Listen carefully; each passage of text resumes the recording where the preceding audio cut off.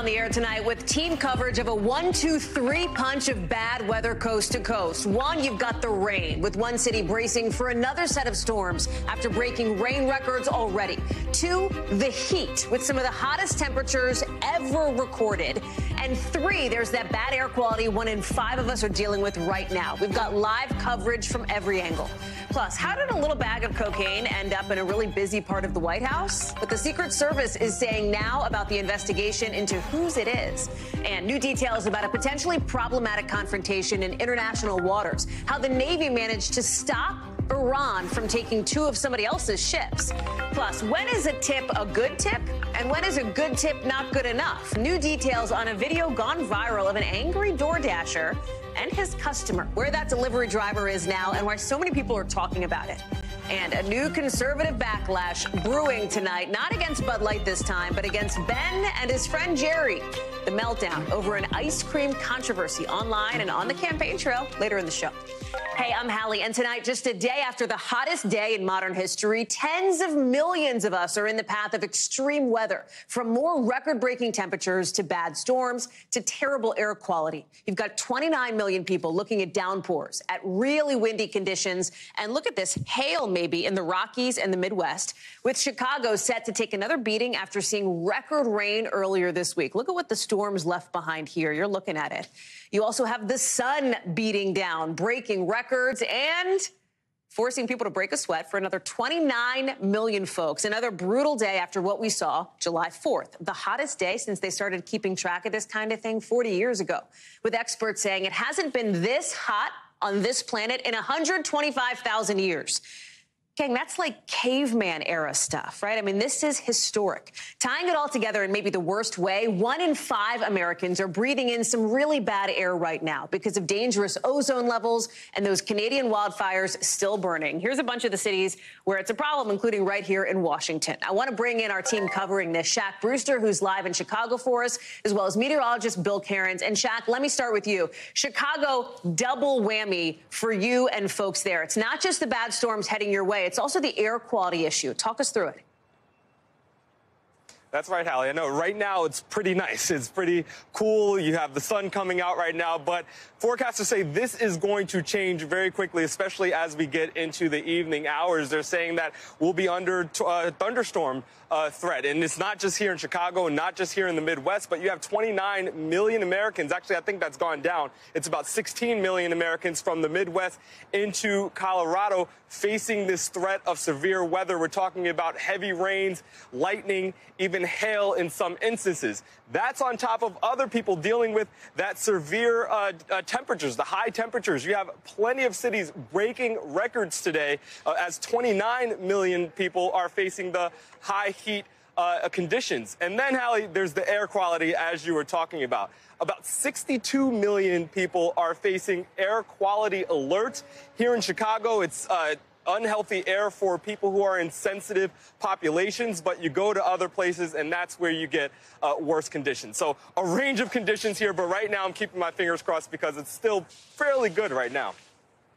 There's also, so fairly good for now. Let's hope it stays that way. Of course, the concern is it's going to deteriorate fast. You've got wildfire season revving up as we talk about the concerns over air quality. Out west, we've got officials in Washington state trying to get a handle on one there. How are they doing? Yeah, I think we have some pictures of that wildfire there. It's only about 5% contained right now. We know that about 1,000 people have been displaced, but the conditions are not really conducive to helping firefighters fight that. We know about 546 acres have been burned. That's destroyed some 10 buildings, so officials trying to get control of that. Again, the conditions are not helping them at this point, Hallie. Shaq Brewster live for us in Chicago. Thank you. Let me bring in Bill Cairns, our meteorologist now. So, Shaq, in the line of some of those storms in Chicago, what else should people be looking for and where? Well, we've had numerous ground stops across the country. A lot of airports have had issues. Chicago, O'Hare, through Orlando. We've had problems at many of the airports around St. Louis. And so here's Chicago, doing one severe thunderstorm just to the south of you. A lot of thunderstorms out by Peoria and out towards Rockford. And again, we're not going to see a lot of widespread bad weather. We're not going to see a lot of tornadoes, isolated severe storms, and travel problems when these storms go through airports. And here's South Carolina, kind of a similar scenario. So the organized severe weather today, Chicago to Peoria, and then we're going to have developing storms this evening, once again into Colorado, Amarillo, and areas of western Oklahoma. And then tomorrow, we're going to once again, I mean, it's been just a miserable stretch of stormy weather here coming out of the Rockies into the Front Range. And that's going to be again the case tomorrow, maybe even a few tornadoes tomorrow, Hallie. What about these hot temperatures, right? I mean, July 4th, the hottest temperature on the planet that they've ever recorded, an average of about 63 degrees Fahrenheit, which sounds like rather comfortable, but the reality is that is well above where the average typically is, right? Well, you have to remember, that's the average for the entire globe. Right. So in the southern hemisphere, it's winter right now. And in the northern hemisphere, obviously, we're in the middle of our summer. So this is like, this isn't the weather. This isn't what anyone feels. This is a whole planet thing. And let me show you some of the records that we've been setting as we've gone throughout the last month and the last, last couple of weeks and stuff. We've been dealing with very warm conditions. So the big headline that you saw, first it was Monday. Monday they came out and they said it was the warmest day ever recorded. And when we say recorded, that goes back 83 years. So again, it's only about from 1940 to current. The previous record was 2016. And here's the key, Hallie, during El Nino. And what are we in now? El Nino. So we're going to keep seeing all these records. And here's that temperature that we had today above the old record, which was 2016 in August. We still have another month. Hallie, we're going to see headlines, I bet you 20 to 30 times. In addition, this next summer, you're going to hear we have just broken the record for the warmest day that we've ever had on this planet. We are warming the planet because of the greenhouse gases, and a strong El Nino is developing. These two things we've never seen. I can almost promise you, Hallie, that this year will go as the warmest or second warmest ever recorded. And I can almost guarantee you, I'd place a lot of money on it, that next year will be the hottest year ever recorded on this planet because of the strong El Nino. Bill Caron's important context. Thank you for the predictions. We'll roll the tape in a year. Appreciate it, Bill. We'll see you next hour. People in Philadelphia in shock and in grief tonight, with police looking for a motive in the killing of 5 people Monday night, one of at least 17 mass shootings in this country over the holiday weekend, as many as 18 people dead. Now, the suspect in Philly is being held without bail after making his first appearance in court today. Here's how a local ER doctor is putting it. Bullets really don't care.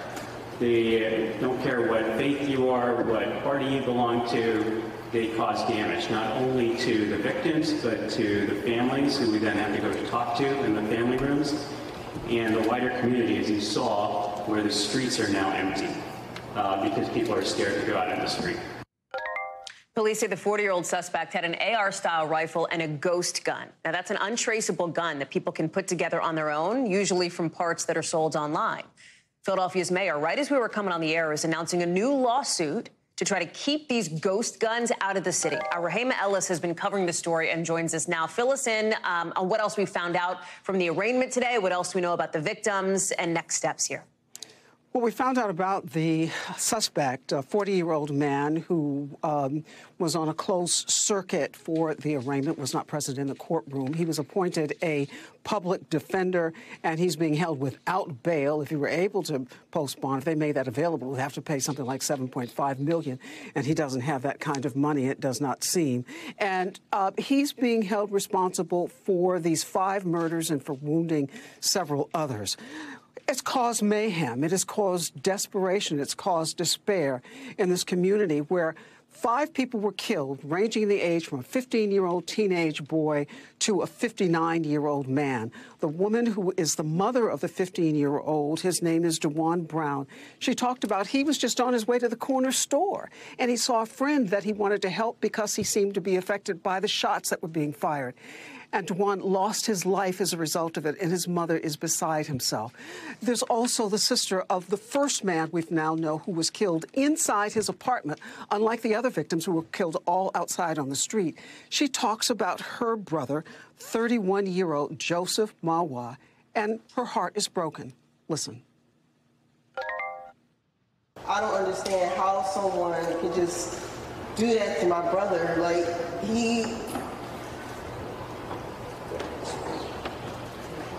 I really love him. There is pain all over this community, and it's the kind of pain that you can't repair, but the mayor is hoping it's the kind of pain they can somehow prevent from happening to other families. Hallie? Well, and that's part of this ghost gun lawsuit. Rahema, talk us through that, and then if you can, pull back, right, big picture, because it is not just the city of Philadelphia. There are cities across the country dealing with the epidemic of gun violence here. We talked about it, right? You're seeing Shreveport, Louisiana, here in D.C., Boston, Fort Worth, just some of the cities dealing with this as we've looked at, you know, 12.5 mass shootings over the 4th of July weekend. Yeah, one of the things that the mayor was saying, not just today, but yesterday, he was talking about the fact that there are these weapons that come into the city. There's weapons that can be put together at home. And he said the community does not want this. And he says if we have elected officials who are not responding to the community, we need to change who are the elected officials to vote them out of office and put someone in. Listen to what the mayor is talking about in terms of these tragedies that are facing his city of Philadelphia. As a city, we all have endured these tragedies together while investing hundreds of millions of dollars to address the problem. The root of the problem is the proliferation of guns in our city and in our country. Guns are the common denominator in every single shooting. We have heard it over and over again, Hallie, that guns are the common denominator. They don't manufacture any guns inside the city of Philadelphia and in this particular community. That's not where they make them. It's not like a bakery where you can go and get a bagel. You just don't go and get a gun. So he's saying somehow they've got to stop the flow of this. In the city of Philadelphia, they've already had something like 210, 219 homicides so far this year, not counting what happened in Philadelphia over this holiday weekend. It seems like violence doesn't take a holiday in America anymore. That is for sure. Rahema Ellis, thank you very much. Appreciate it. Victims' families down in Texas face to face today with the attacker who killed the people they loved in one of the worst mass shootings in our country's history. At a Walmart in El Paso in 2019, 23 people died in all, with one man who lost his wife and daughter breaking down outside today's sentencing hearing. You sit there and you think, man, if you didn't do what you did, I'd have my child, you know, at home and hug right now.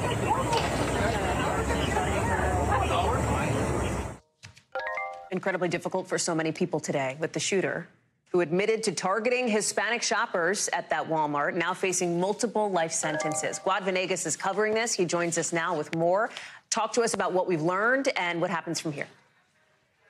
Hallie, this is a federal courtroom, so no cameras are allowed inside, but our colleagues have been inside that courtroom updating us. So this hearing began today with the judge reading the names of all of those victims, as well as those 90 charges that the shooter agreed and pled guilty to. This is part of a plea deal.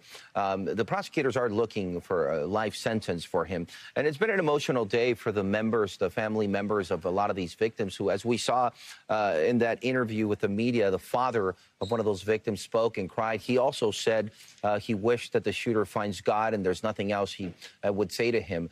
When the shooter came into the courtroom this morning, you could hear people crying, sniffling as he walked into that courtroom and heard the names of those victims read by the judge. Now, the latest update that we have indicates that as of now, at least 8 different family members have spoken. These are victim impact statements that are taking place during this hearing that's expected to last a few days before the judge hands down that sentence. So these are expected to go throughout the day today and tomorrow, and perhaps Friday we would have this sentencing. And now, Hallie, let's also keep in mind that this is part of the federal case against them. There's another case in state court, a state criminal case against the shooter. Now, in that case, he's facing capital murder charges for multiple persons, and the district attorney's office in that case is asking for the death penalty. All of this, Hallie, happening nearly 4 years after the shooting took place. So it's going to be an emotional month for the family members of those victims. And then in August, next month,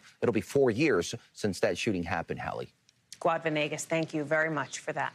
We have some new reporting just into us in the last couple of minutes about the new questions facing the White House today. How did cocaine end up in a pretty busy part of the West Wing? We're hearing in the last few minutes that this bag with the drug, it's like a little bag, it's like a dime-sized bag with the cocaine in it, is being tested at a federal lab.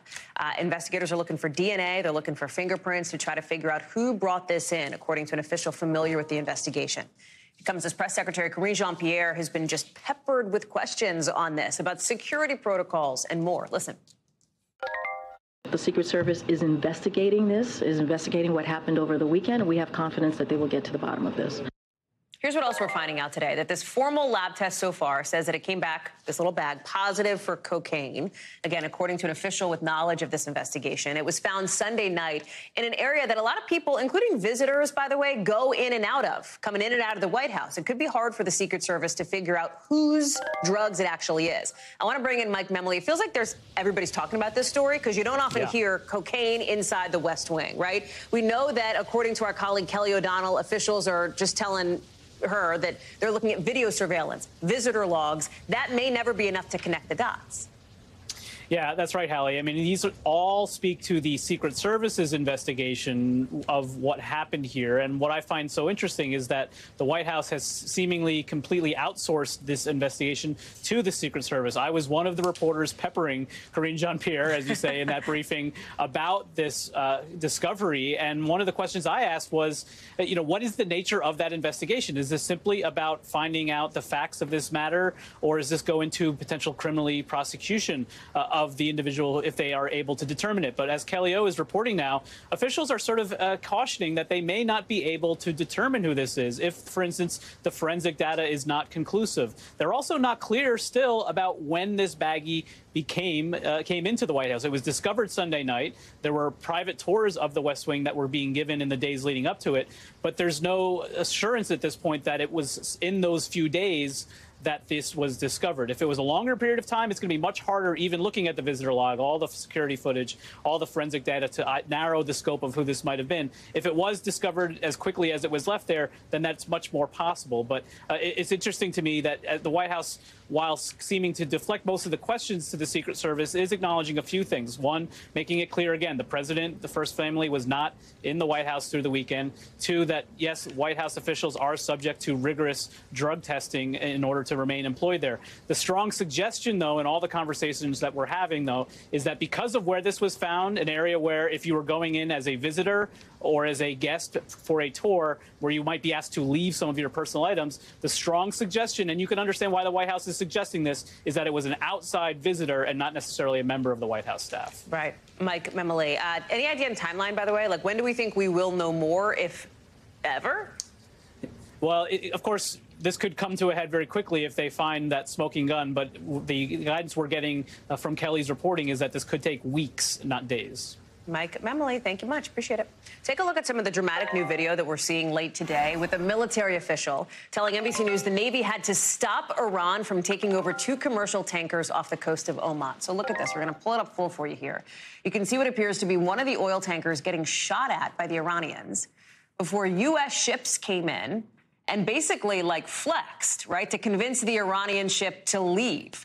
Iranian TV says the government denies trying to seize the tankers, but this isn't some one-off thing. We've seen a bunch of confrontations between the Iranian Navy and merchant ships lately. Look at some of the reports about just some of them here. NBC's Courtney Kuby is covering this for us. A lot of incidents like this in the past few months. Why? What is Iran's endgame here? And what is the U.S.'s role in trying to stop this? Yeah, that's right. Upwards of 20 incidents that are similar to this in the last 2 years or so, Hallie. That means cases where Iranian Navy ships have either attacked or tried to, or actually successfully seized commercial vessels. Now, what makes this one stand out a little bit more is the fact that one of the Iranian ships actually fired on one of those oil tankers, striking it several times. It hit an area where the crew tends to live and work, but no one was injured or killed in this case. But the ship did sustain some minor damage, according to U.S. military officials. But what the U.S. does in these cases, it really depends on in each individual case. And we saw that play out exactly today. In the first one, the USS McFall, a U.S. Navy destroyer, and 2 U.S. overhead surveillance aircraft, a Reaper drone and a P-8 Poseidon, came on this scene and chased away this Iranian Navy vessel that was trying to get one of these tankers to sort of stop so they could presumably board and seize it. Well, the Iranian ship left. Well, fast forward 3 hours and to a very different scene where by the time the USS McFall answered the distress call of this other oil tanker, the Iranian ship had already fired on it. Similar to the first case, though, when the U.S. Navy ship arrived on scene, the Iranian ship left, Hallie. Courtney Kuby, thank you for staying on top of this one for us. Appreciate it.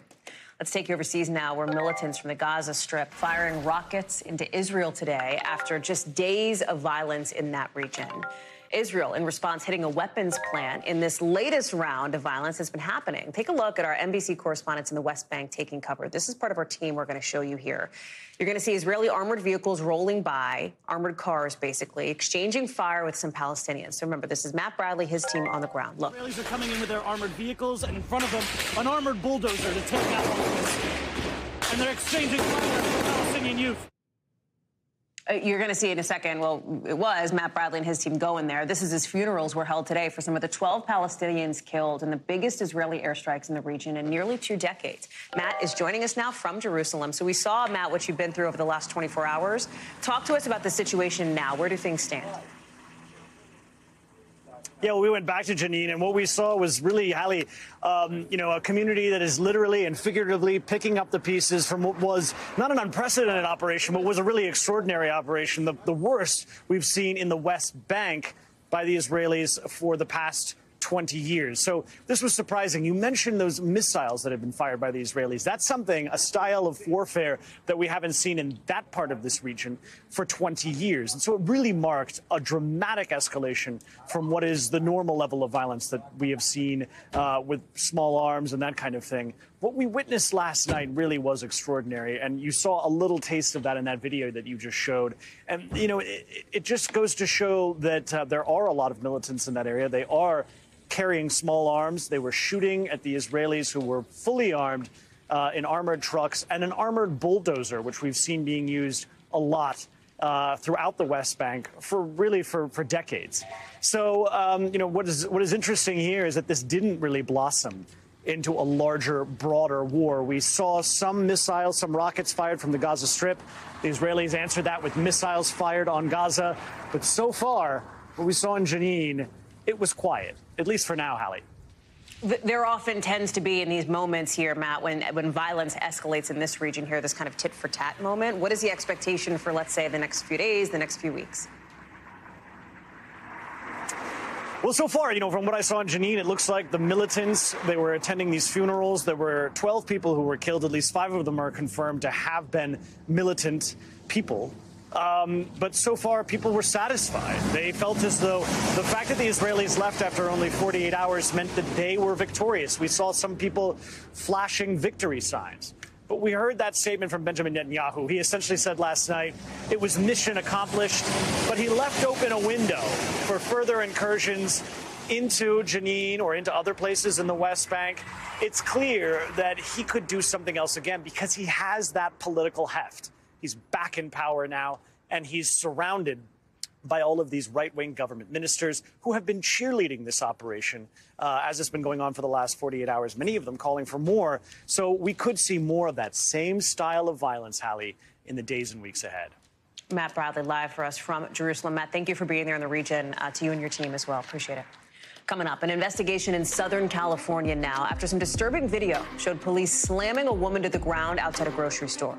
Plus, another country might ban Barbie over a map. The geopolitical controversy about the summer's big blockbuster to be coming up.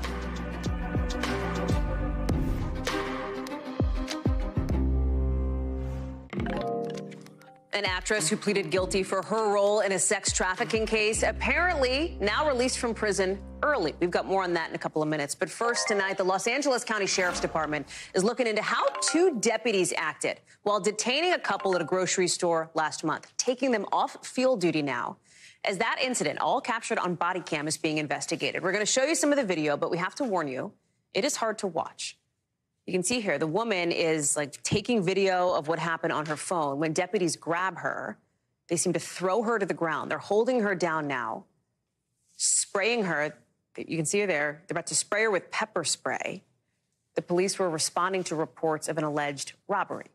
The LA County Sheriff's Department says the couple matched the description given by store security and calls to 911, but they haven't released any details about those descriptions in the call. Steve Patterson is joining us now. What else do we know about what happened and why there was this use of force in the parking lot? Yeah, Hallie, we're trying to uncover more. We have requests out to the Sheriff's Department. Want to make it clear again, of course, if you do play that video over me, it can be hard to watch at places that weren't even shown there.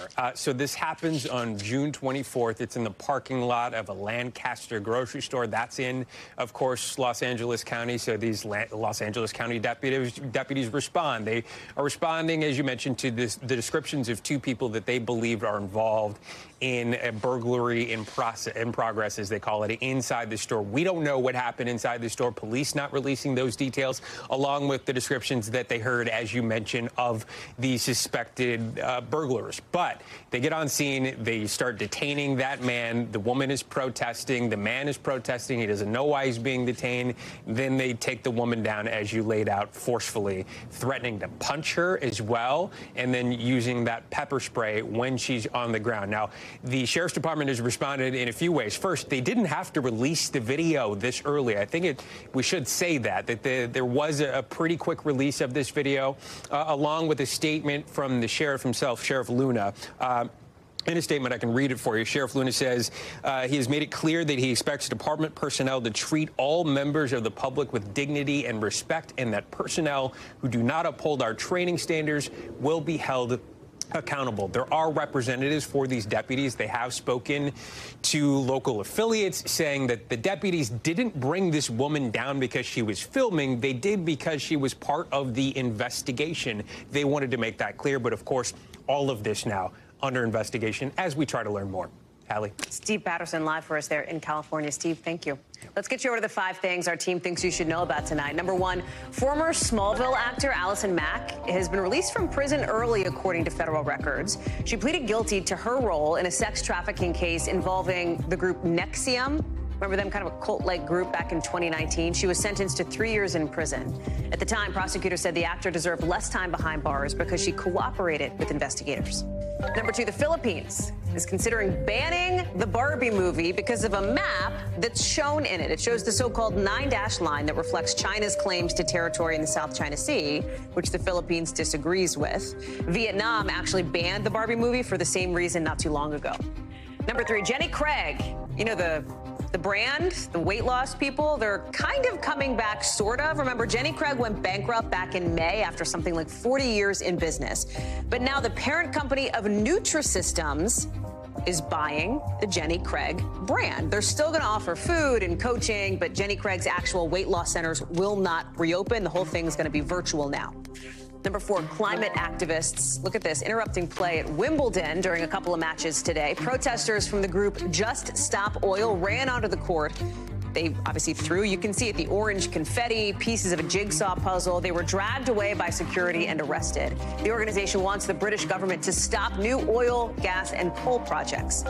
Number 5, since nobody won Powerball Monday night, it is up for grabs again tonight with the top prize, $546 million. That's a lot of money. Nobody's hit all the numbers since April, so like, hey, maybe you have a shot tonight. If you don't win, the $427 million Mega Millions jackpot has its next drawing on Friday. Good luck. So listen, this viral video of this tense moment between a DoorDasher and a Texas customer posted on TikTok is bringing up this big debate over tipping culture in the U.S. It has a lot of people feeling a lot of ways. I want you to watch if you haven't seen it. Look. I just want to say it's a nice house for a $5 tip. You're welcome. Ooh, so sounds like a little bit of an expletive there from the Dasher, kind of an attitude. $5 tip on a $20 pizza. So that's, you know, a 25% tip. Then in a series of posts, the DoorDash customer who got the exchange on her Ring camera, doorbell camera or whatever, said, how much should I be tipping on a $20 pie? She says she herself has worked in the service industry for more than a decade and tips, in her words, very well.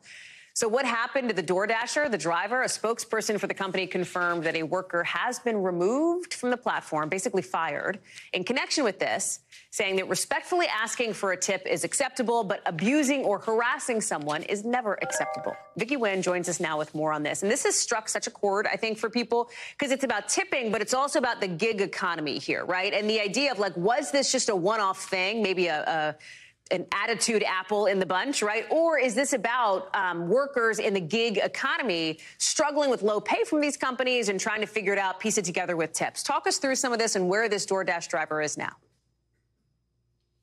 Hallie, you're absolutely right in terms of there being at least two sides to this tipping coin. Let's start on the consumer side, right? There's a bit of tipping fatigue happening right now. You've been there, I've been there. Someone hands you a donut and they turn the little screen around and suddenly it's, do you want to tip 15, 20, 25%? And there are all these people in the line behind you. You feel almost like you got to tip something. It's a tough time out there. But on the other side, take a look at what DoorDashers actually make. There's really an argument that if you pay people a living wage, they're not going to be so aggro. DoorDashers make anywhere between $2 and $10 per delivery based on time and distance. Now, I don't know exactly where in Texas this woman lives, but is there an argument to be made? Maybe you have a super long drive or you live way out somewhere in the boonies and maybe $5 on a $20 pizza isn't generous enough. But the bottom line is it's never an excuse for dropping the F-bomb and behaving in that manner. And that is why DoorDash ended its relationship with that driver. It's this whole question, though, of when should you press the tip for the donut person at the counter, right? Like, in other words, like, what do people tip? I mean, I see it. I think you see it and you read about it in like the restaurant world, too, right? Like, it used to be kind of 18% was like a good tip, 18 to 20%. Now it's like 25 to 30%. All of it like adds to the bill, but also restaurant workers deserve it. Delivery workers, the argument goes, deserve it, right? Like, who sets the standard? It's just us. The etiquette experts would say always tip as much as you can, and particularly for services that require actual labor, right? So the good news is most Americans are aware of that. Take a look at the list of places that Americans say they almost always tip. First, it starts with actual restaurant servers. 77% of Americans say they tip their servers. Hairdressers and barbers, come on. If you're not going to tip your hairdresser, I mean, that person's working on your moneymaker. That's important. 65% of people tip there. Bartenders, 65%. Delivery drivers, 61%. And then you go down. Baristas, I was surprised that it was only down right around 38%. Here's the thing. Creditcards.com just did a survey, Hallie, and they are finding that Americans are less generous than we were during the pandemic and even less generous than we were back in 2019. One big factor could be inflation. It really is hitting everyone. So here's the thing. Carry small bills. Cash is almost always more appreciated than just adding that amount onto your credit card. So even if you can only tip $1 or $2, it's very appreciated. The other thing is be discreet about it. Don't be a big showboater. And even if you can't tip as generously as you would like to, always be respectful. I know some of these things sound like common sense, but just being kind can go a long way, too. It's a motto for life. Vicki Nguyen, thank you very much. It's good to see you. When we come back here on the show, the mercenary boss who led that rebellion against the Russian president, allegedly in Belarus, even though he hasn't been seen in public yet. We're live with Keir Simmons, who is in that country tonight. He just arrived. Plus, Japan's planning to release tons of nuclear wastewater into the ocean, and the UN says it's nothing to worry about. We'll explain next.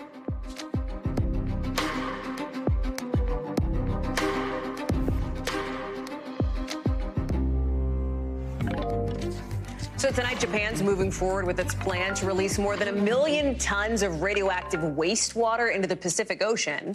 It's stuff from the Fukushima nuclear power plant, even though there's been so much pushback from countries nearby.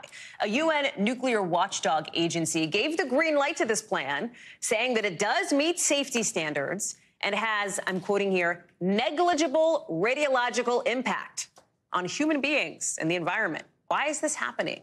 Remember that devastating 2011 earthquake and tsunami. It damaged the Fukushima plant. It left behind a ton of dangerous radioactive material and all that debris. Japan kept using water to try to keep the reactors cool, so now it has something like 500 Olympic-sized swimming pools worth of water, contaminated water, to try to get rid of. Plan is to dump it into the ocean, but a lot of people are worried about what kind of effect that's going to have. I want to bring in Josh Letterman. Can you answer that question, right? What kind of effect will it have, and why are the neighboring countries nearby so concerned? Well, UN nuclear authorities, Hallie, say it will have negligible effect. It will be totally fine because this water, remember, has been building up for more than a decade ever since that incident. And the Japanese have essentially been pumping water into the nuclear reactor to cool it down. In that process, it gets contaminated. And then they've built more than 1,000 storage tanks to hold it. But frankly, Hallie, they are running out of space. And so the water that is in those tanks has already been treated by something called an advanced liquid processing system. That enables them to take out most of the bad stuff, but it still has a little bit of a radioactive form of hydrogen left in it. So they're planning to dilute that even further before they pump it out into the ocean through a tunnel, basically an undersea tunnel that will be more than half a mile long. And authorities say at that point, it is far within the levels at which it's safe for humans to drink water containing that isotope. So explain the concern then and the skepticism here. Right. Well, basically, every country in the region has expressed concern about this, from China to South Korea to the island nations, because they say they're concerned not only about the effect it could have on humans who may drink the water, but also about the sea salt, about marine life living in that water. The Chinese Foreign Ministry even cited a poll that showed, spoiler alert, most people don't want radioactive material going into their water. You're kidding, Josh. Boy, I'm shocked by that. Right? Total shocker there. Why wouldn't you want radioactive stuff in the water that may end up either in what you're drinking or the fish that you're going to be eating? But the supporters of this plan, Hallie, have pointed out that it is routine for nuclear plants to release wastewater that does contain this radioactive material, which is frankly naturally occurring. It's already in water. It's already in your body. And in fact, the Chinese government, they have nuclear power plants that is releasing water that has far higher levels than what we're even going to see coming out of Fukushima. Josh Letterman, thank you very much for breaking that one down. We'll see how this goes. Appreciate it. Tonight, new and increasingly concerning questions about where the guy who led that rebellion on Russia actually is now. We're talking about the head of the Wagner Group. This person, you see him, Yevgeny Prigozhin. He's said to be in Belarus. That's apparently where he's been exiled to. But he hasn't actually been seen publicly since he led that revolt. Remember, about a couple weeks ago, when he and his soldiers basically marched on Moscow. It comes as we're also seeing today Russian President Vladimir Putin making his one of his first public appearances since that rebellion, saying his country is more united than ever. This is as Russia and Ukraine point fingers at each other, each country now accusing the other of planning to attack one of Europe's biggest nuclear plants. Keir Simmons has made his way to Belarus. He is joining us now. Do we even know where Yevgeny Prigozhin is tonight, Keir? And explain why that matters when it comes to sort of the international stakes of things. We don't know, Hallie, honestly. This is the first time that international journalists have been in Belarus since that whole rebellion and then not rebellion kind of escapade, if you like, with Wagner forces run by Prigozhin heading up the freeway towards Moscow. Since that happened just under 2 weeks ago, it's about 62 miles from here to the place where it's reported that there are now Wagner camps set up, though that hasn't been confirmed by NBC News. Meanwhile, Prigozhin's plane has been seen on flight tracker moving around, zigzagging between Belarus and Russia. Again, that's not being confirmed by NBC News, and of course it couldn't be because you don't know who's on that plane. We have heard from him in 2 audio messages, one cryptically suggesting that Wagner fighters at some point will win more victories in Ukraine. We don't know what that means. So it is something of a mystery. On the one hand, we've seen President Putin kind of, you know, putting out his power, if you like, showing his power on the television with various chances to meet his people and all that kind of thing. And then we haven't really seen Prigozhin at all. Why it matters? Well, you know, we got here just today, Hallie. It seems like a pretty relaxed place, a country that still has a KGB. We walked straight through immigration. But when we spoke to people today a little bit, it is clear that they are anxious, many suggesting they don't really like the idea of Wagner being here. And that's maybe not a surprise given that they've already led one rebellion in Russia, this mercenary group. What about what we're hearing from Vladimir Putin in the last 12, 18 hours or so? Is any of that adding relevancy to this moment in Belarus? Well, we haven't really heard him do more than he did appear with international leaders in the past 48 hours, saying, thanking them for their support. We haven't really heard him do more of kind of the detail, if you like. And so, no, he hasn't really shed light on it. But here's an interesting point about all this. We haven't also heard from General Surovikin, who there are reports may have known a little bit about this rebellion. So the question here is, will President Putin clamp down on those he thinks may have been involved, whoever they might be, or will he not? And if it's the latter case, will that show weakness in the eyes of people around him? But if it's the former case, will that actually make things worse? I mean, that's why it's a real challenge for President Putin. I should say there's no sign that this is impacting the front lines in Ukraine. So, I mean, there are many questions here, inevitably, and it is, once again, always challenging to figure out what happens next and what the future looks like. Keir Simmons live for us in Belarus. I'm sure I'll be checking back in with you, Keir, in the days to come. Really appreciate you being there. Coming up, a new study finds that depression after a traumatic brain injury may be a different kind of disease than the depression most people know. And it may need different treatment. We're getting into why that's so important. Plus, a search and recovery mission in Yosemite National Park. What we know about the moments before a hiker got swept away in a creek.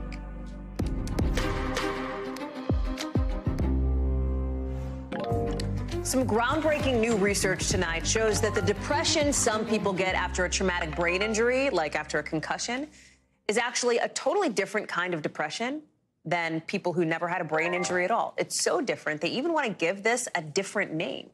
Researchers suggest calling it TBI affective syndrome. It may even need different treatments than other kinds of depression, rather than just the standard drug regimen. Understanding all of this is a big deal because research previously shows that people with TBI are 8 times more likely to develop depression, to get depression, than people who don't.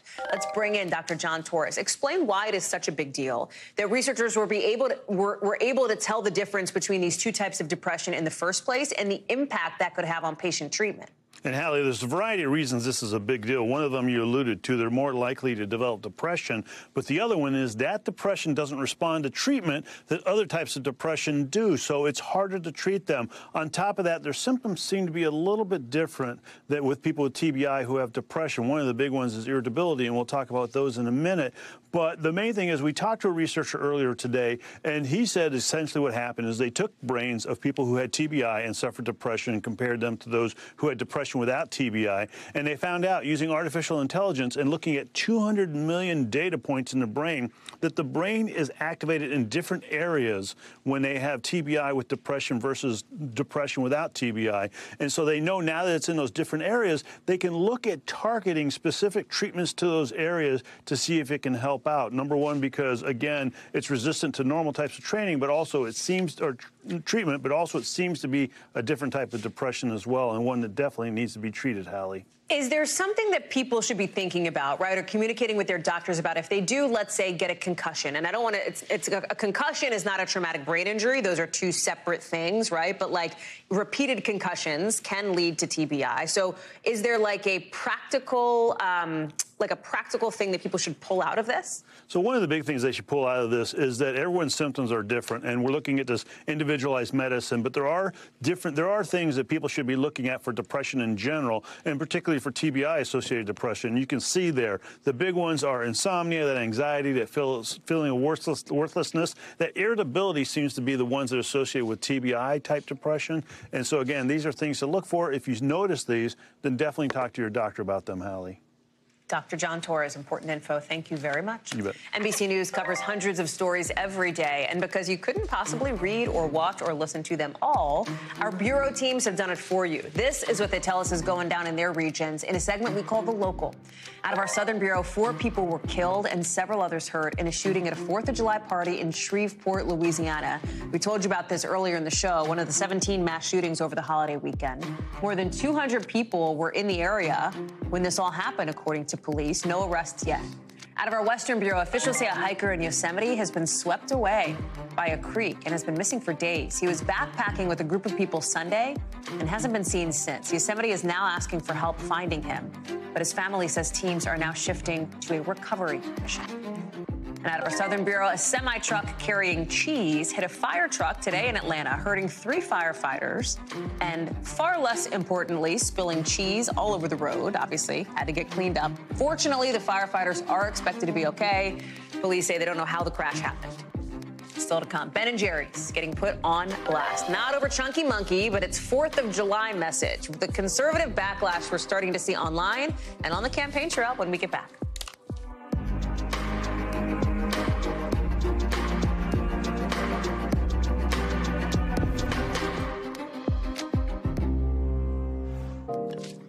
A potential brewing backlash, a brewing boycott online and on the campaign trail against maybe Ben & Jerry's after the very popular ice cream company called for the U.S. to return to, and I'm quoting here, stolen indigenous land on its 4th of July message on Twitter. Overall, we saw Mike Pence, for example, at an ice cream parlor, slam Ben & Jerry's for this. Listen. I think the American people are sick and tired of woke corporations, and Ben & Jerry's recent statement about our nation being built on stolen lands is deeply offensive to every American, and I think it's one of the reasons why Lamar's, Iowa is the ice cream capital of the world and not Burlington, Vermont. Already, one controversial influencer, Jordan Peterson, who has something like 4 million followers, says Ben & Jerry's is looking hard for a Budweiser moment. Of course, referring to the controversy and the boycott from Bud Light after they partnered with trans influencer Dylan Mulvaney. And listen, this is not the first time that Ben & Jerry's has dipped its toe into more political waters. Earlier this year, there were other boycott calls after the company's co-founder says the U.S. should stop sending weapons to Ukraine. Back in 2020, Ben & Jerry's partnered with former NFL quarterback Colin Kaepernick.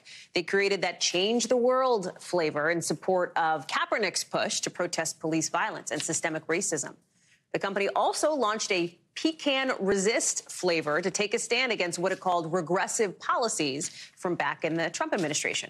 We should note Ben & Jerry's has not returned the NBC News' request for comment. NBC's Aaron Gilchrist is following this for us. So listen, Ben & Jerry's has been really always politically active. So walk us through the latest here. Could this really be a kind of Bud Light moment for them or not? Because that comparison may not really square given the facts of the matter. Yeah, you're absolutely right. I mean, look, you go to the Ben & Jerry's website, and there's a tab for activism. Activism, social commentary like this has been a part of the Ben & Jerry's brand for a very long time now. In this particular instance, as you pointed out there, Hallie, we're talking about a tweet that came out on Independence Day, the hottest day of the year, not about ice cream from this ice cream company, but instead it was about returning land to indigenous people in South Dakota. In particular, this references Mount Rushmore being on the Black Hills area of the Dakotas. And at this point, you know, if you look at the history, as you said, of Ben & Jerry over the years, they've taken people to task on some of these issues. In this instance, calling for us to start talking about and thinking about returning that land, not just the government, but people in general. We talked to a marketing, a public relations expert about how Ben & Jerry's does business, and his take is that this campaign was deliberate, that it was very well planned out. Listen. They know their customers really well, and I don't think that they're concerned at all about far-right boycotts because that is not who their customers are. What they're doing right now is taking a lot of licks on Twitter, but at the same time selling, scoops and scoops of ice cream. And so I asked Professor Richard if he thinks that Bud Light is going to be sort of an indicator of what could happen with Ben & Jerry's, and he says no, not very likely. Bud Light sells beer. They don't try to wade into controversies, but as we saw with the Bud Light campaign, they did. In this case, Ben & Jerry's has made it a part of their brand that they talk about the issues that the company believes is important. And I would ask, Aaron, if that has been good for business, but given that you can find Ben & Jerry's at, literally any corner store, I mean, at least in the where I live, it seems to be that the answer is yes, that Ben & Jerry's political bent at times has not hurt its bottom line. And Ben & Jerry's will tell you that it's nonpartisan, that it talks about the issues that it believes should be talked about at any given point in time. Just last week, there were tweets about affirmative action. Back in April, Ben & Jerry's had statements to make about cannabis laws around 420. And so this is a company that takes on the issues that it believes are important. I want to show you part of what Ben & Jerry's put on their website about this particular issue. And it said, in answering the question, why are we talking about this? What is the meaning of Independence Day for those whose land this country stole, those who were murdered murdered and forced with brutal violence onto reservations, those who were pushed for their holy places and denied their freedom. The point here, I think, Hallie, is that Ben & Jerry's wants people not just to be buying their ice cream, but to be talking about some of the things that make some people uncomfortable in this country. Aaron Gilchrist, thank you very much for that reporting. Appreciate it. That does it for us for this hour. We've got more coverage picking up right now.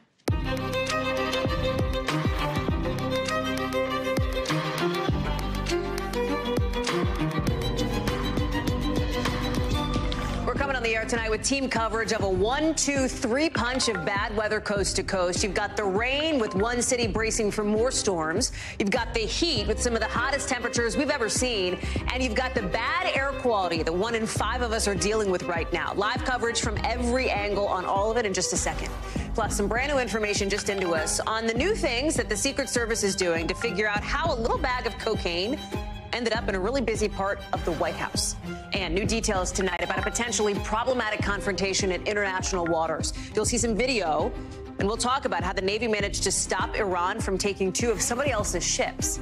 Plus, Japan plans to release radioactive wastewater into the ocean really soon. Why some top officials and top experts say, hey, not to worry. Plus, our team digging into groundbreaking new research just into us, showing depression for people with traumatic brain injuries is totally different than depression for people who have never had a brain injury at all. We'll break it down later in the show.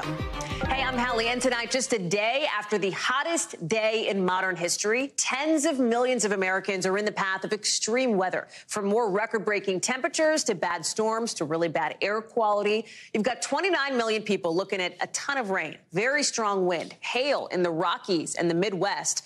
And how you know it's getting bad, we're seeing some ground stops just tonight at several airports around the country. You've got Chicago in the Midwest set to take another beating after seeing record rain earlier this week. Look what those storms did there. You also have the sun beating down on almost everybody, with a lot of people, 29 million, seeing record-breaking temperatures. Another brutal day after what we saw on July 4th. The hottest day since they started keeping track of this kind of thing. Experts say it hasn't been this hot on the planet in 125,000 years. That's like caveman-era stuff. Tying it all together in maybe the worst way, 1 in 5 Americans is breathing some really bad air right now because of dangerous ozone levels and those Canadian wildfires still burning. You're seeing a bunch of cities right here where this is a problem. I want to bring in our team that's covering this. Shaq Brewster is in Chicago for us. Meteorologist Bill Cairns is joining us too. Shaq, let me start with you in Chicago. Let's start here with the storms. How bad is it going to get? Right now it looks not too bad, maybe a little cloudy. It is probably not going to stay that way. Right. Exactly, Hallie. Looks can be deceiving. Right now, it's fairly nice. People are walking out, enjoying the downtown weather right now. But when you look at the radar, you see a pretty menacing line of storms heading in this direction. Chicago, one of those areas that are under the threat of severe weather. You're talking about about 16 million people between the Midwest all the way through to Colorado facing the threat of severe storms. What we're talking about when we're talking about severe storms, torrential downpours. You're talking about heavy wind, lightning, possible hail in some areas. So that is heading in this direction. Some areas already dealing with that right now. That's something that led to a lot of cancellations of July 4th events yesterday and the past couple of days. In addition to that, you have other areas of the country dealing with that sweltering heat. You mentioned the 29 million people under some heat advisory right now. You have many cities who had record-breaking heat today alone after we got that study about July 4th being one of the hottest days ever on record, if you look at the average globally. And then, Hallie, that contributes to the air quality issues that we're having here, and about 60 million Americans dealing with poor air quality and air advisories. Here in Chicago, it's not as bad as what we saw last week when you really couldn't even see what was behind me, but it's just another concern for folks dealing with the effects of what Mother Nature has to offer. That is for sure. You talk about the reason why the air quality is so bad. Partly it's because of those Canadian wildfires up north. Out west, wildfire season is revving up there, including in Washington State. Talk us through that. Yeah, a pretty bad wildfire there. We're looking at a fire that's about 5% contained, according to firefighters there. It's gone through more than 500 acres of property. We know about 10 buildings have been damaged, but about 1,000 residents have had to be evacuated. The concern there is that the conditions, the dry weather, the wind is not helping firefighters combat that fire. So that's something that we're definitely keeping an eye on right now. As I mentioned, about 1,000 residents have so far been displaced. Shaq Brewster live for us in Chicago, dealing with all of it. Shaq, thank you. Bill Cairns is joining us now, too. So where else besides Chicago do people need to be on alert tonight for some of this extreme weather? Yeah, Chicago's the worst, and then it's scattered everywhere else. And Hallie, I had to do some quick math because I just looked up what the ground delay is at O'Hare Airport, and they said it's 237 minutes. And I'm in my head going, that's 4 hours of delays they're averaging right now. So that's a yikes. So, yeah, anywhere out of Chicago is just a nightmare right now. And those storms are just approaching. So this is going to continue there for another 2 or 3 hours. They'll probably go into a ground stop here shortly. We've also got storms right over I-95 heading into South Carolina. These are your more garden variety storms, not good if you're traveling or flying, but they're not going to do a lot of damage. And as we've been showing you, this is the storms we just showed you where they are, the strong ones between Chicago and Peoria. And then we're going to see new storms developing here from Denver to Pueblo all the way to Oklahoma. And tomorrow, going to do it again in the same area. So we'll probably have some flash flooding concerns too. And we've added this little enhanced risk area. This is where we could get some large hail, maybe even an isolated tornado or two. Both coast, east and west coast, should be clear of any severe weather tomorrow. What about the heat? Because I think that's what everybody wants. Like, and again, it's summer. It's hot. Right. Like, obviously, we know that's the case. It is not summer everywhere, however. In some places, it is winter. And when you look at the temperatures all around the planet, including the places where it is winter, the average temperature was about 63 degrees on July 4th. That is apparently the hottest it's ever been on this earth since they started tracking this kind of thing. How should we be thinking about the way that heat is in our lives now, probably for the foreseeable future? We've had climate scientists telling us that our planet is getting warmer, and it's going to continue to get warmer as long as we continue to burn fossil fuels. That's the greenhouse effect. So it shouldn't surprise everyone, because that's not the only thing that controls it. You know, the old records in 2016, that was this line right here. So a lot of people are like, well, if it's getting warmer every day, how come we're not just doing it day after day after day? It's because there's other things that happen, and one of the biggest climate drivers is El Nino and La Nina. That's the cooling of the Pacific Ocean or the heating of it. It's been cool the last 3 years. That's why we haven't broken a lot of all-time records. But now that we're heading into El Nino, which is the warming of the Pacific, that means the whole planet has like a octane boost of warmth. And then you put that onto what we've done to our planet with global warming. And that's why we're breaking this record here in early July. And we still got 3 to 4 weeks to go. We'll probably break the all-time record for the planet, recorded, by the way. It goes to 1940. We'll probably break that easily 2 dozen more times the rest of this summer until we start cooling off. I think this was even a bigger headline.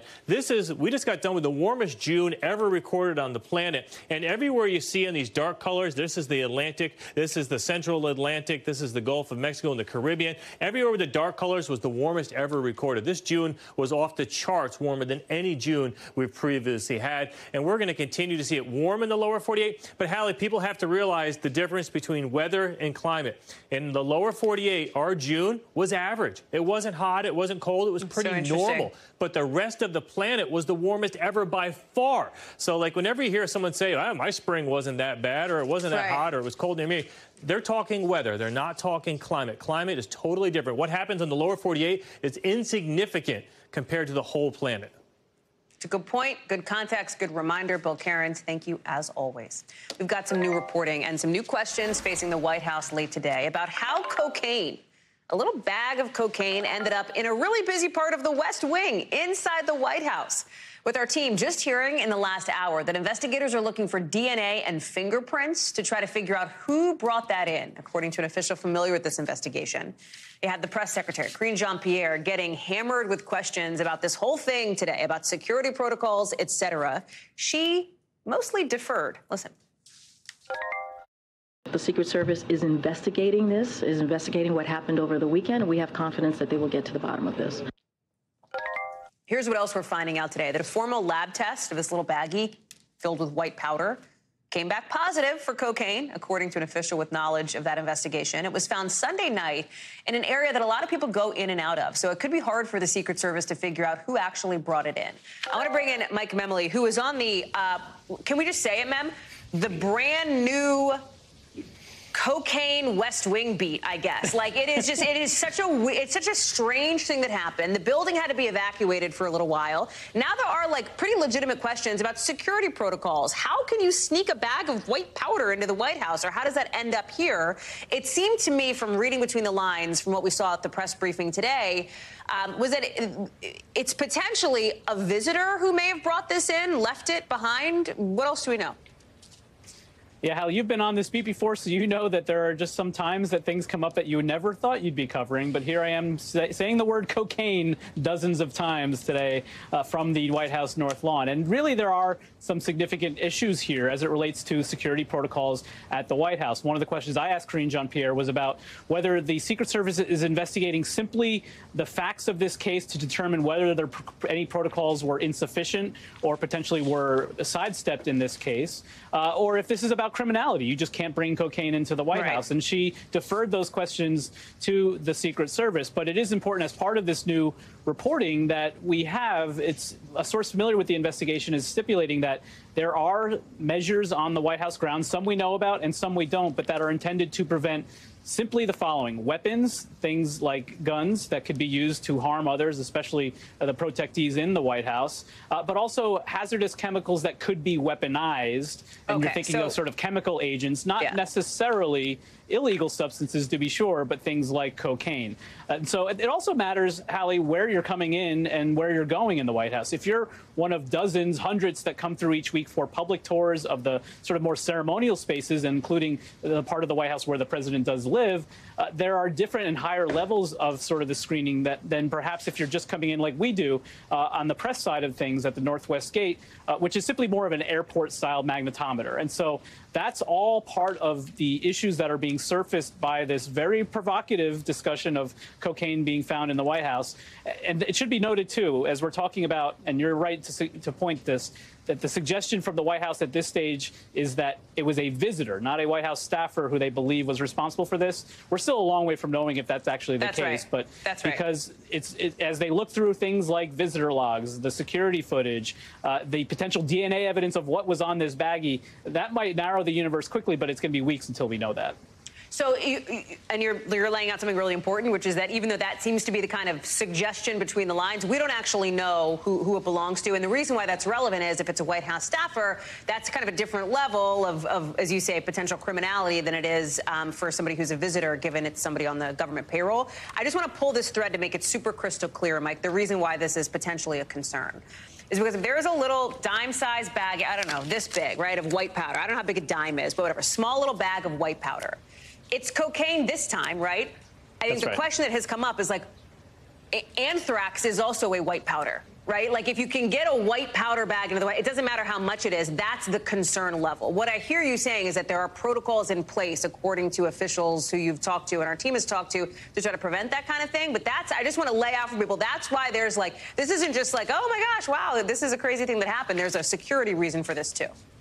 Well, one of the protocols was one that was employed immediately, which was to evacuate the White House. As soon as this was discovered, they immediately cleared the White House, albeit on a Sunday night when there were not nearly as many people as who might have been there, for instance, today during a working day at the White House. But that was the very first action taken when they discovered this. That's one of the questions we've also been asking is how rigorous and regular are these tours of what they described as highly traveled areas of the West Wing? Because one of the key things that might narrow down who was responsible here is, was this something that was brought in on Sunday and discovered on Sunday, or is this something that was maybe in the back of a cubby where somebody might put their wallet, their phone, who was going in for a tour and may have stayed there for weeks at a time?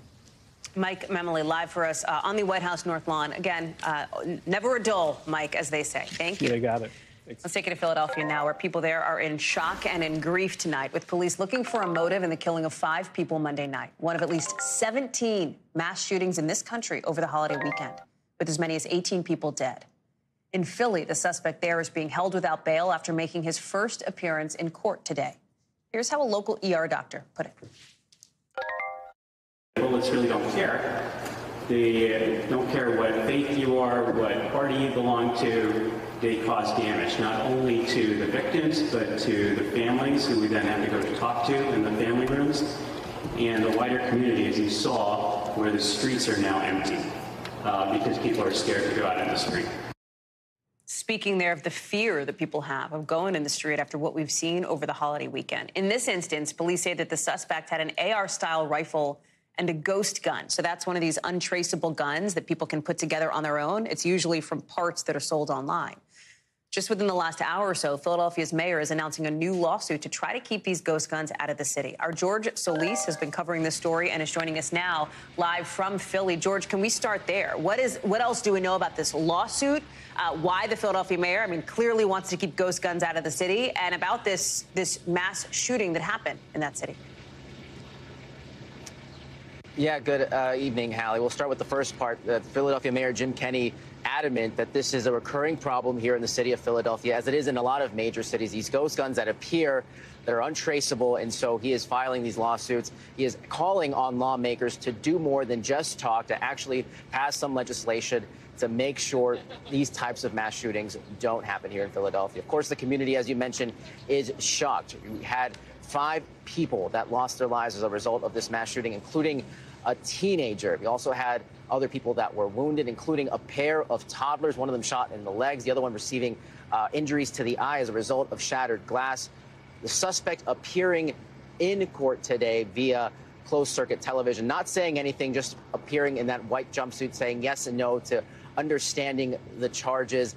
Again, the motive still under investigation. Authorities not officially commenting on the suspect's social media, which has been out there for some time. A lot of moving parts and a lot of interest in this case, understandably, given that it is a very complex investigation, one that is still ongoing, we should add. But I do want you to listen to what some of the family members of the victims are saying tonight about this horrific mass shooting here in the city. I don't understand how someone can just do that to my brother. Like,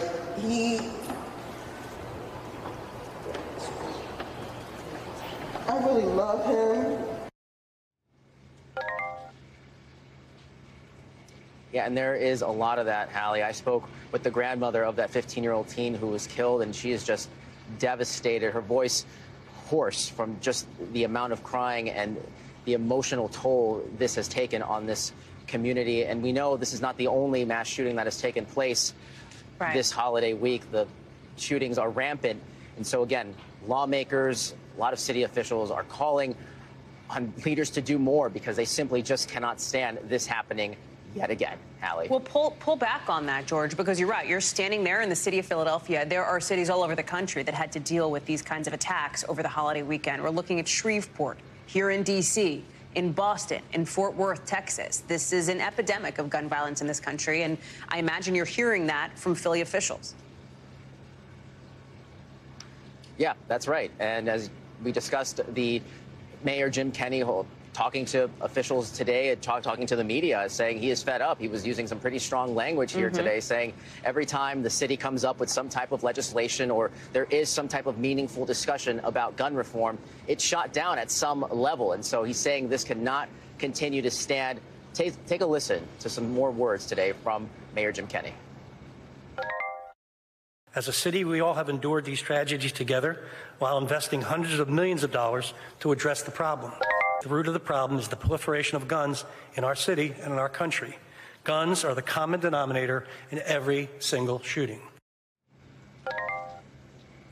Yeah, and again, as we see, right, the mayor probably not wrong when you have this number of shootings, this number of mass shootings that have occurred just in the last few days alone, Hallie. But again, the investigation in this mass shooting still ongoing. A lot of interest in this case. George Solis, live for us there in Philly. George, thank you. In Texas, victims' families are coming face to face with the attacker who killed the people they loved in one of the worst mass shootings in our country's history back in 2019 at a Walmart in El Paso. 23 people died in all, with one man who lost his wife and daughter breaking down outside today's sentencing hearing. And you sit there and you think, man, if you didn't do what you did, I'd have my child, at home in her right now.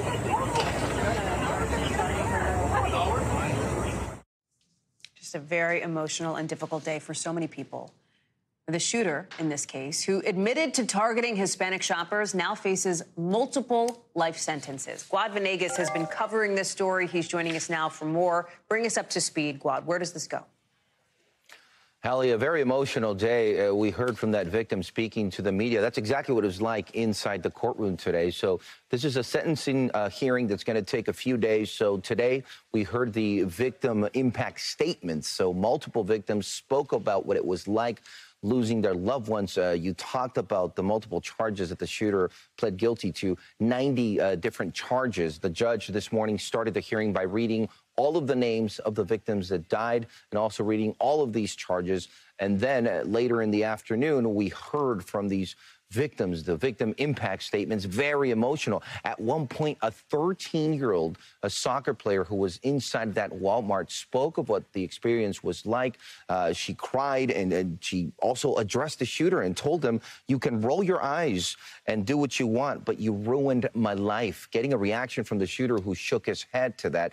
Multiple victims addressed them directly. They cried. So it was a very, very emotional day. Many of them talking about what it's been like for them for the last 3 years, describing the trauma when it comes to going into public spaces because of what they experienced.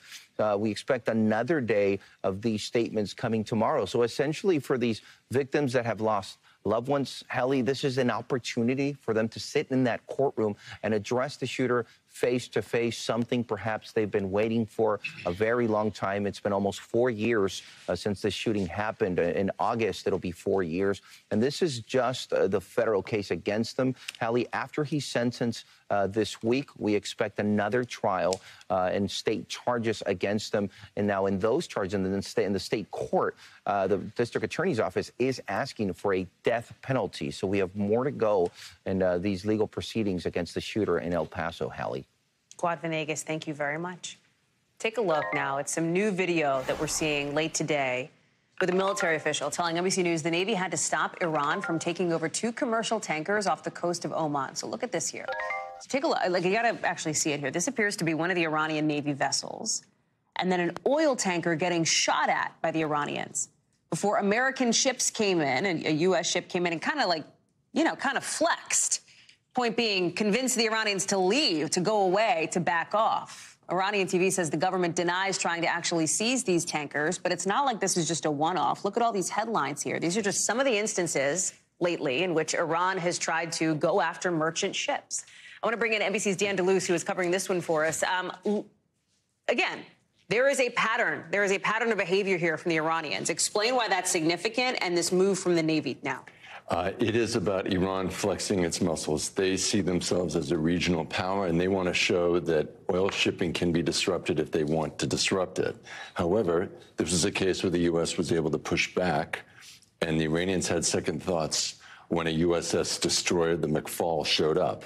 But there's another part of this, which is we have seized oil tankers with Iranian oil bound for China. And the Iranians don't like that. That happened a few months ago. And so this tension has just been building. But let's hear what a senior naval officer, Vice Admiral Brad Cooper, had to say about all this. I think we can pull it up on screen here, this quote from him. But essentially the point being that the U.S. doesn't like this behavior from Iran, with the Vice Admiral saying he couldn't be prouder of the entire Central Command team, especially the exceptional effort by the crew of that ship, for immediately responding and preventing another seizure. That's right. And against the background of all of this, though, are these quiet negotiations going on between the U.S. and Iran that could lead to the release of Americans who are being held there, and even maybe an agreement, a verbal agreement, to sort of contain Iran's nuclear program. So how does this ship situation affect those discussions? It obviously could disrupt the whole thing. So there's a very high stakes here. And, of course, there's always the danger that there's actual shots fired between the U.S. and the Iranians. Dan DeLuce, thank you very much. Stay close. Lots going on tonight. Appreciate it, Dan. Thank you. To a powerful look now from the ground at the violence in the Middle East. Take a look at our NBC News team. They're in Jenin in the West Bank, taking cover with Israeli armored vehicles rolling by, armored cars, and fire exchanged with the Palestinians. Take a look at this.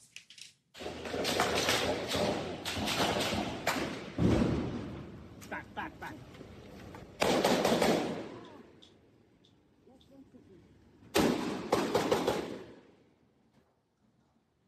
Those are Matt Bradley and his team trying to get away, trying to find some cover there with shots fired nearby. His crew right behind him on that wall with armored tanks rolling right on by. This is all happening as there is escalating violence now in the region. We've seen militants from the Gaza Strip firing rockets into Israel today. Israel, in response, hitting a weapons plant in this sort of latest round.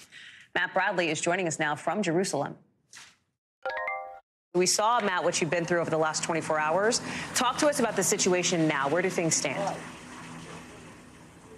Yeah, well, we went back to Jenin, and what we saw was really, Hallie, a community that is literally and figuratively picking up the pieces from what was not an unprecedented operation, but was a really extraordinary operation, the worst we've seen in the West Bank by the Israelis for the past 20 years. So this was surprising. You mentioned those missiles that have been fired by the Israelis. That's something, a style of warfare that we haven't seen in that part of this region for 20 years. And so it really marked a dramatic escalation from what is the normal level of violence that we have seen with small arms and that kind of thing. What we witnessed last night really was extraordinary. And you saw a little taste of that in that video that you just showed. And, it just goes to show that there are a lot of militants in that area. They are carrying small arms. They were shooting at the Israelis, who were fully armed in armored trucks and an armored bulldozer, which we've seen being used a lot throughout the West Bank for decades. So, what is interesting here is that this didn't really blossom into a larger, broader war. We saw some missiles, some rockets fired from the Gaza Strip. The Israelis answered that with missiles fired on Gaza. But so far, what we saw in Jenin, it was quiet, at least for now, Hallie. There often tends to be in these moments here, Matt, when violence escalates in this region here, this kind of tit-for-tat moment. What is the expectation for, let's say, the next few days, the next few weeks? Well, so far, from what I saw in Jenin, it looks like the militants, they were attending these funerals. There were 12 people who were killed. At least 5 of them are confirmed to have been militant people.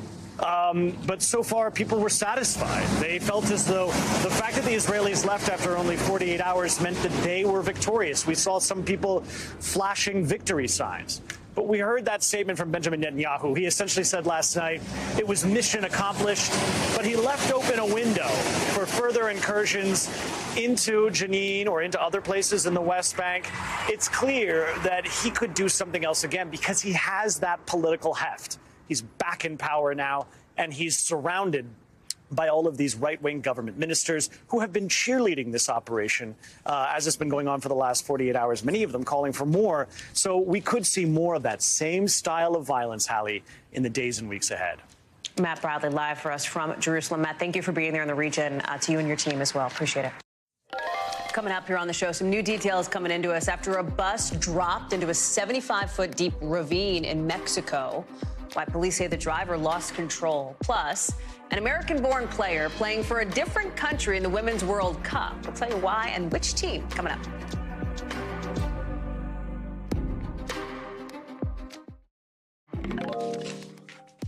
So tonight, some newly released body cam footage from the L.A. County Sheriff's Department is creating some outrage over the force that deputies used to detain a couple, with an investigation now in place. We're going to show you some of the video that sparked all of this, but we want to warn you, it can be hard to watch. Look at this. You can see here, the woman is taking video of what's happening on her phone when the deputies grab her. You're going to see in the next clip here, at one point, they're going to hold her down. They're even going to spray her with pepper spray. You'll see that in a second. The Sheriff's Department is looking into the 2 deputies and their use of force. Those deputies are off field duty during this investigation. Police had been responding to reports of an alleged robbery. The L.A. County Sheriff's Department says the couple matched the description given by store security and calls to 911, but they haven't released details about what the descriptions were in the call. Steve Patterson is joining us now. Explain what happened here and what happened in the moments before that video started rolling, if we know. Yeah, Hallie, first of all, I mentioned we were going to have some new information the last time we spoke. We do have a little bit, although the details will follow. We're hearing now that the sheriff will speak in about a half hour from now. So a lot of these questions that you're asking me, that we've been digging for, we should learn. One of those questions is, of course, what happened leading up to this? There was a burglary. And remember that a burglary is different from shoplifting. Generally, it means there was some bodily threat to the people inside this grocery store. Of course, we should know more about that. Also, what happened after these people were detained? Were they arrested?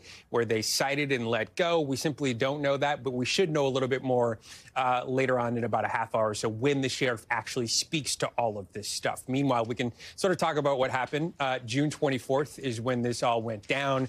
Police get this call. It's a burglary in process. They find these two people. These two people, as you mentioned, match the description of the security guards inside. And then it's that violent detention of both of them. It is a bit unusual that the Sheriff's Department would release video of this style so soon after. It seems like it's been a few weeks, but that's actually a pretty short window. So it may rely on something, you know, in confidence that they have some knowledge that they may have that we may learn more about. But also alongside that, they said they want to be really transparent about this case. In fact, the sheriff released a statement alongside of this. He basically said, you know, while the department doesn't make any statement related to ongoing investigation, the sheriff has made it clear he expects department personnel to treat all members of the public with dignity and respect, and that personnel who do not uphold our training standards will be held accountable. Again, this is under investigation. Those two deputies are off the street pending that investigation. We're going to learn a whole lot more in about a half hour when the sheriff speaks. And there have been planned protests. We expect another one tonight in protest of what everybody saw in that video. Hallie? Looking ahead to that, Steve Patterson, thanks for being all over that story for us tonight, live from L.A. Let's get you over to the 5 things our team thinks you should know about tonight. Number 1, Mexican officials say at least 26 people died today after a bus lost control and fell down into a ravine, something like 75 feet. A hospital that took in victims said more than a dozen people were critically hurt. No word yet on what caused the crash. Number 2, a man who confessed to raping and impregnating a 9-year-old girl in Ohio has been sentenced to life in prison today. This case got some national attention after the victim had to travel out of state to have an abortion. She was 10 years old at the time that happened. The man will be eligible for parole after serving at least 25 years and would have to register as a sex offender. Number 3, former Smallville actor Allison Mack has been released from prison early, according to federal records. She pleaded guilty for her role in a sex trafficking case involving the group NXIVM. Remember them? They were like a cult-like group. This was back in 2019. She was given 3 years in prison. At the time, prosecutors said she deserved less time behind bars because Mack cooperated. Number 4, Subway, shaking things up, says it's going to install deli meat slices in 20,000 of its U.S. locations to give customers freshly cut meat, so freshly sliced meat. Before, this was all delivered to stores and pre-sliced. It's part of Subway's so-called Eat Fresh, Refresh campaign, which includes a revamped menu. Number 5, South Korea is including an American-born teenager in its Women's World Cup team. 16-year-old Casey Fair has a Korean mom and an American dad, and she will become the first mixed heritage player and the youngest to represent South Korea at the World Cup, men's or women's. When we come back, some breaking news coming into us. We're just getting some new video of Russian jets, harassing drones, American drones in Syria. Look at this. We'll talk about this, what else we're learning from it, what else this video shows right after the break. Plus, a new study that could have a big implication for how certain people are treated for depression and why hundreds of flights have been delayed or canceled to one of Europe's busiest airports. That's later in the local.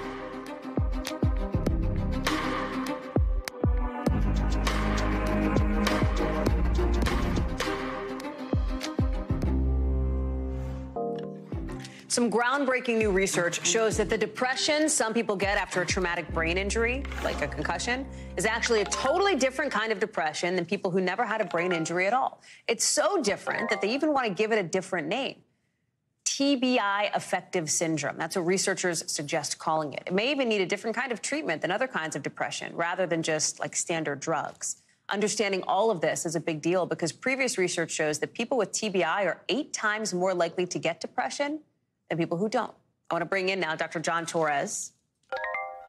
Explain why it is such a big deal that researchers were able to tell the difference between these two types of depression in the first place and the impact that could have on patient treatment.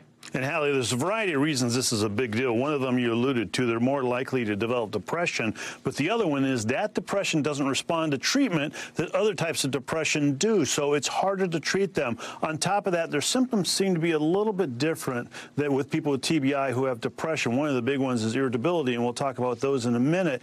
But the main thing is we talked to a researcher earlier today, and he said essentially what happened is they took brains of people who had TBI and suffered depression and compared them to those who had depression depression without TBI. And they found out using artificial intelligence and looking at 200 million data points in the brain that the brain is activated in different areas when they have TBI with depression versus depression without TBI. And so they know now that it's in those different areas, they can look at targeting specific treatments to those areas to see if it can help out. Number one, because again, it's resistant to normal types of training, but also it seems, or treatment, but also it seems to be a different type of depression as well, and one that definitely needs to be treated, Hallie. Is there something that people should be thinking about, right, or communicating with their doctors about if they do, let's say, get a concussion? And I don't want to, it's a concussion is not a traumatic brain injury. Those are two separate things, right? But like repeated concussions can lead to TBI. So is there like a practical thing that people should pull out of this?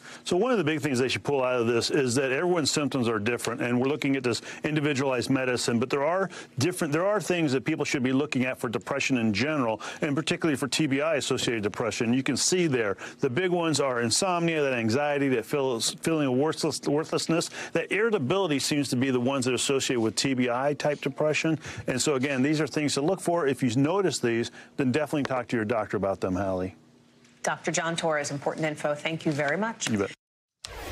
Coming up, back to that breaking news as we're just getting this video in of apparently Russian jets harassing American drones in Syria. We'll have more on that, plus more on Japan set to release tons of radioactive wastewater into the Pacific Ocean. Why a UN watchdog signed off on it, even with some experts divided. Plus, officials in China warning of multiple natural disasters this month. We'll explain why.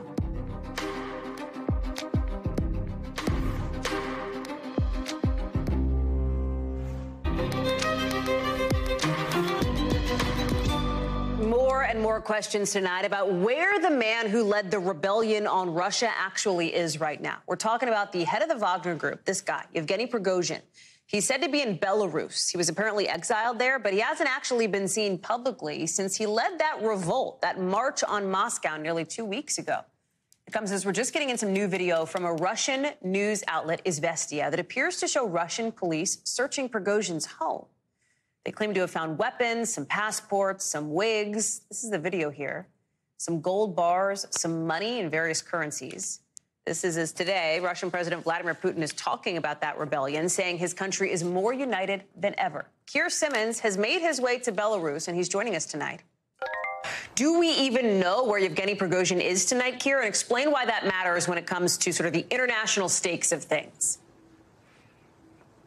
We don't know, Hallie, honestly. This is the first time that international journalists have been in Belarus since that whole rebellion and then not rebellion kind of escapade, if you like, with Wagner forces run by Prigozhin heading up the freeway towards Moscow. Since that happened just under 2 weeks ago, it's about 62 miles from here to the place where it's reported that there are now Wagner camps set up, though that hasn't been confirmed by NBC News. Meanwhile, Prigozhin's plane has been seen on flight tracker moving around, zigzagging between Belarus and Russia. Again, that's not being confirmed by NBC News, and of course it couldn't be because you don't know who's on that plane. We have heard from him in 2 audio messages, one cryptically suggesting that Wagner fighters at some point will win more victories in Ukraine. We don't know what that means. So it is something of a mystery. On the one hand, we've seen President Putin kind of, you know, putting out his power, if you like, showing his power on the television with various chances to meet his people and all that kind of thing. And then we haven't really seen Prigozhin at all. Why it matters? Well, you know, we got here just today, Hallie. It seems like a pretty relaxed place, a country that still has a KGB. We walked straight through immigration. But when we spoke to people today a little bit, it is clear that they are anxious, many suggesting they don't really like the idea of Wagner being here. And that's maybe not a surprise given that they've already led one rebellion in Russia, this mercenary group. What about what we're hearing from Vladimir Putin in the last 12, 18 hours or so? Is any of that adding relevancy to this moment in Belarus? Well, we haven't really heard him do more than he did appear with international leaders in the past 48 hours, saying, thanking them for their support. We haven't really heard him do more of kind of the detail, if you like. And so, no, he hasn't really shed light on it. But here's an interesting point about all this. We haven't also heard from General Surovikin, who there are reports may have known a little bit about this rebellion.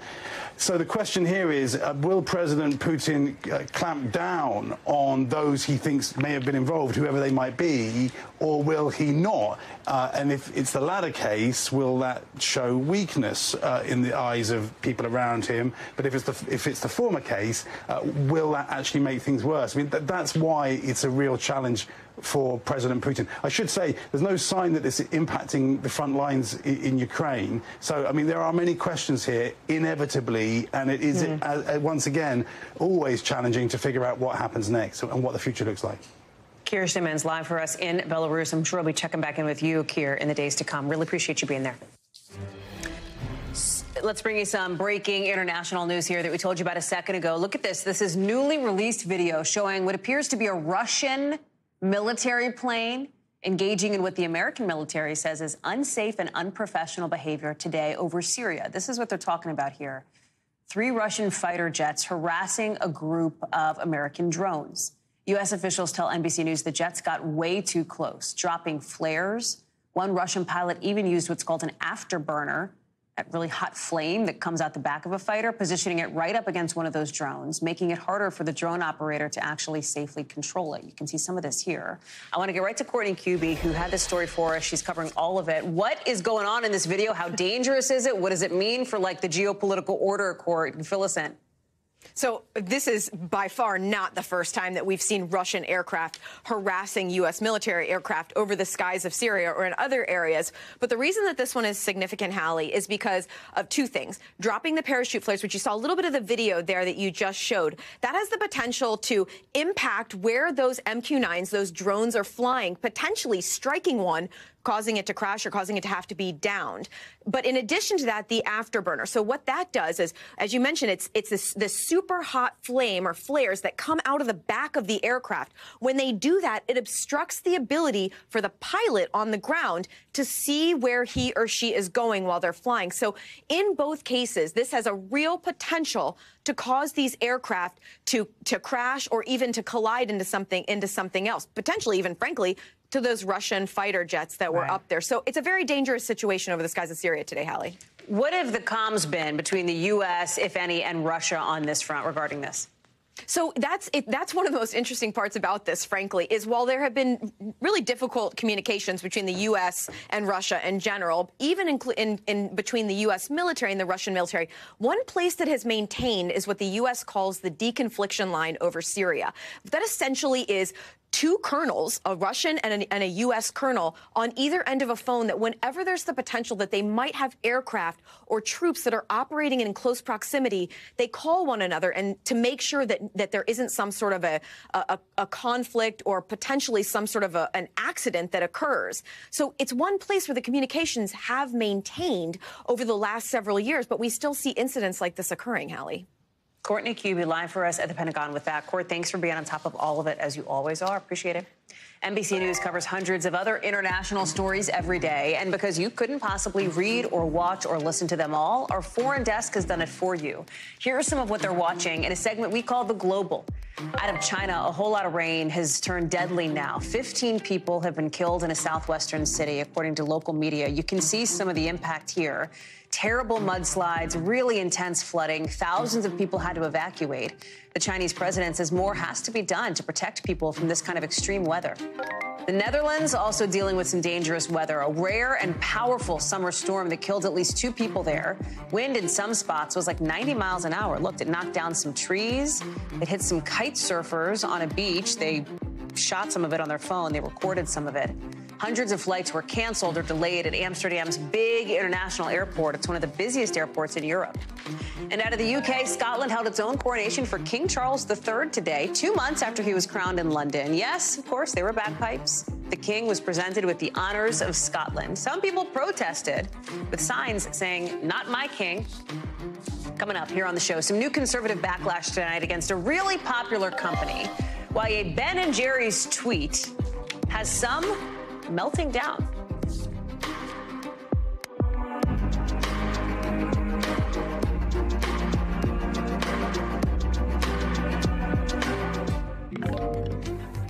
So tonight, Japan is moving forward with its plan to release more than 1 million tons of radioactive wastewater into the Pacific Ocean, even though there's been some pushback from the countries around Japan. Here's the deal. This UN nuclear watchdog agency gave the green light to this plan. It said it meets safety standards. It says there is only a negligible radiological impact, their words, on people and the environment from dumping this, water into the ocean. Why is it happening? It's because of that devastating 2011 earthquake and tsunami that damaged the Fukushima nuclear power plant. Japan kept using water to try to cool the reactors at that plant. Well, now it's left with the equivalent of 500 Olympic-sized swimming pools worth of water that is contaminated, of course, from being used to cool those nuclear reactors. The plan is to dump it into the ocean, but a lot of people are a little worried about what kind of an impact that is actually going to have. Let's bring in Josh Letterman. Josh, what kind of an impact is that actually going to have? Well, authorities say it will have no impact. That's why they say it's actually safe to do this over the next 30-plus years, Hallie. But the $30,000 word to know here is tritium. That is the name of this radioactive version of hydrogen that they can't seem to be able to get out of this wastewater, because all of the other dangerous, bad stuff that is in that water that has been contaminated by being used to cool the nuclear reactor at Fukushima for the last decade plus, all the rest of that they can get rid of using advanced processing and filtration. But this tritium is the big problem. It's a naturally occurring substance. It's already in the water. It's actually already in the human body. And at low levels, it's perfectly safe. But it is present in that wastewater that they plan to be releasing into the ocean. And that's why there's all kinds of consternation from China to South Korea, other nations that do not want to see any levels of radioactive substances dumped by massive amounts, 500 swimming pools worth, into the ocean. That's the skepticism. That's the deal. What is the process for treating this, right? In other words, what does this water have to go through? What has happened as it relates to this sort of radioactive, contaminated waste now that Japan's getting rid of? Right. So as they have been pumping this water into the nuclear reactor to cool it, they have been putting it through an advanced filtration process. It's called liquid processing. And they are able to then take out most of the other radioactive stuff before it gets into these 1,000-plus holding tanks that they have been building for a decade now. They don't have any more room for more tanks. And so they want to take that water that is currently in those holding tanks, and they're going to dump it into the ocean. But first, they're going to dilute it to bring down the levels of tritium down low enough that it'll be safe for human consumption, Hallie. Josh Letterman live for us on that. Josh, thank you very much. In other international news, it's also domestic. Thousands of miles from the Ukrainian front lines, there's a Pennsylvania plant providing key support in the fight against Russia. This factory is running almost around the clock to produce thousands of rounds of shells every month. NBC's Jesse Kirsch has more. In the middle of its bloody offensive, Ukraine's success relies in part on a very different front line. This one, more than 5,000 miles away in Scranton, Pennsylvania. We are producing, thousands of rounds more a month than we were this time last year. Inside this U.S. Army ammunition plant, contractor General Dynamics produces 155-millimeter artillery shells, eventually becoming some of the very firepower crucial to Ukraine's fight against Russia. In late May, NBC News was granted access to the plant, one of the locations helping make 24,000 rounds each month. I can feel that heat from back here. The Army says this is a 2,000-degree furnace, essentially turning steel into Play-Doh. American steel sculpted, inspected, and sent off to be armed with explosives. Part of what the Pentagon says is an urgent ramp-up. The Army won't tell us exactly how many are going to Ukraine. The Army says that's because of security concerns. But even if every one of these shells went to Ukraine, that may still not be enough. Some in the Scranton community grateful for the city's role in the Ukrainian war effort. The pride is just huge. Yeah, I think Ukraine should get as much ammunition as they can. But figuring out how to send so much firepower to Ukraine also raises concerns about America running out of ammunition. Seth Jones studies military operations. If the United States went to war today, would this country be ready for the fight? The United States went to war today, it would have enough weapons in some cases for a short war. It would not have sufficient weapons, munitions for a protracted war. And that is the problem. The Pentagon told NBC News it was meeting the needs of Ukrainian forces while ensuring our inventories are replenished. But amid tensions with Russia and China, the Army says right now it's experiencing its fastest conventional ammunition ramp-up since the Korean War. A race to help those on the battlefield today and possibly tomorrow. Jesse Kirsch, NBC News, Scranton, Pennsylvania. Our thanks to Jesse for that. That does it for this hour. Top Story picks up coverage right now. Thanks for watching our YouTube channel. Follow today's top stories and breaking news by downloading the NBC News app.